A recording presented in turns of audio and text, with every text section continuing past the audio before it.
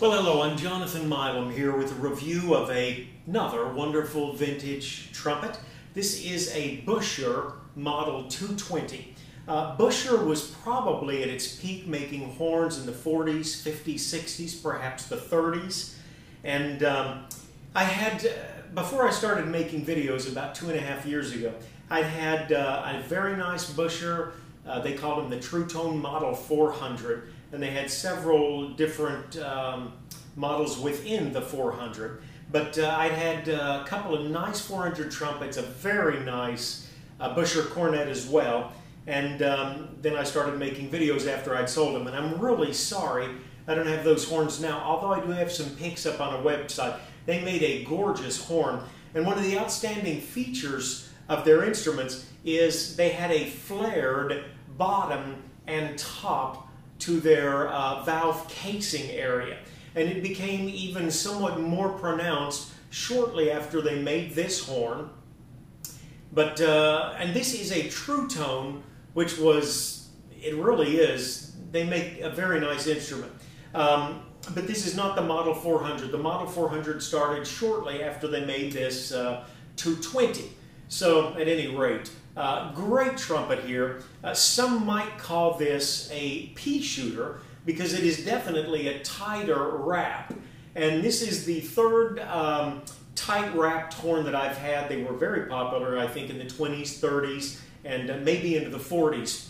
I thought they would have a very piercing, shrill tone because they do have a smaller bell flare, probably about 4 1/4, something like that. Longer bell, obviously a little tighter bell since it's not as open in this area, not as large here, but not so. In fact, if anything, to me, they seem warmer than the horns that have the thicker wrap. So one interesting factor about this is you're going to have a longer bell. If you straighten the bell out on this horn, it is, to my way of thinking, going to be somewhat longer just the way the instrument is made.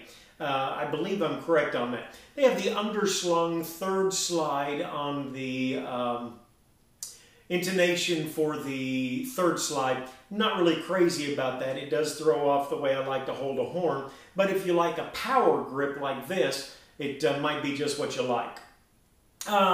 Beautiful logo. My camera is not...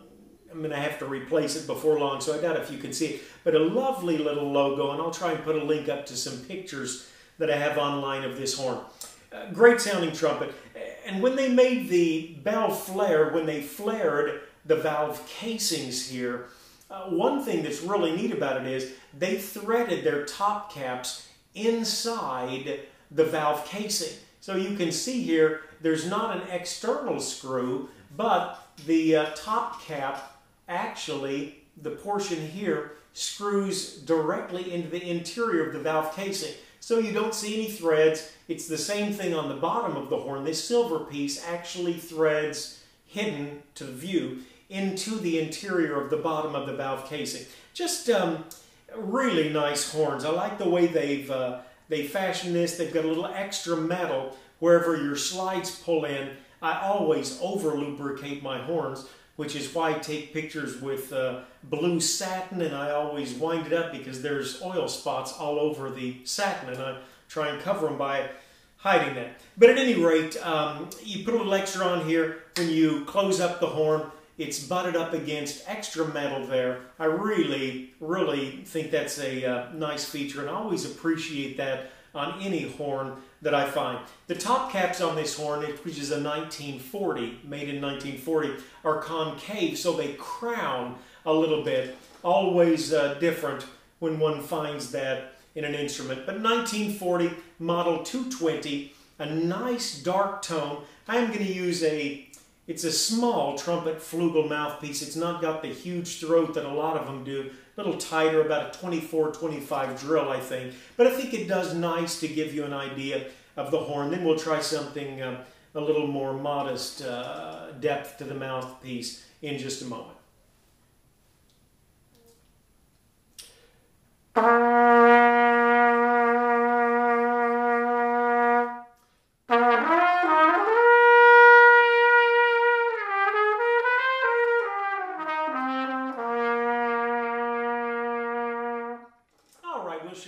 the valves behave. And that's one thing about Bueschers. I've not had the luck in purchasing Buescher horns and finding good compression that I have with Cons and Kings and Olds. Just my feelings, and maybe they were better, and I've just had, most of the Bueschers I've had have been a little weak. But this one does seem to have good compression, and certainly the valve action is very nice.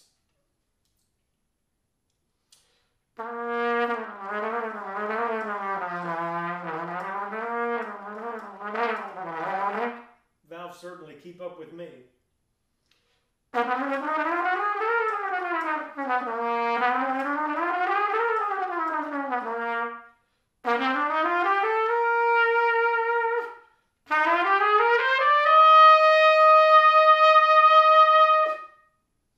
Nice tone, isn't it? Sounds good in the room here. I hope it conveys well. All right, we'll try just a little number to highlight the darker sound of this trumpet.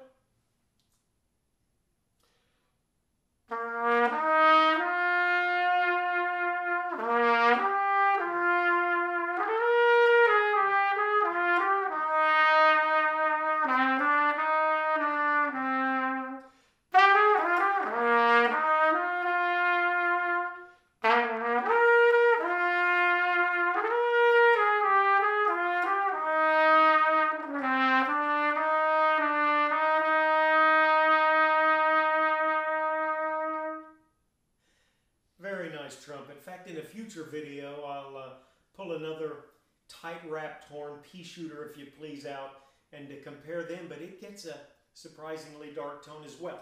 All right, a little shallower mouthpiece, not a screech by any stretch of the imagination, but a little shallower than a trumpet flugel piece, little brighter sound.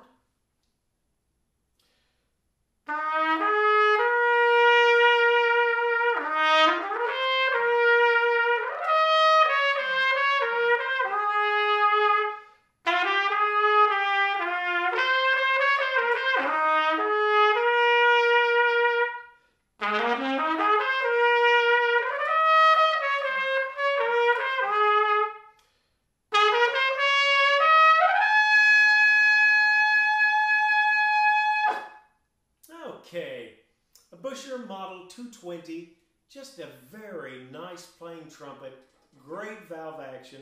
I'm sure these are mother of pearl pieces here, and good looking horn. If you can find these Bueschers from the 30s, 40s, 50s, even into the 60s, I do know people that are very, very fond of them and have found them to be very fine instruments. Model 220 here, and a pleasure to play. Thanks for joining me. I do hope you'll have a great day, and as always, God bless.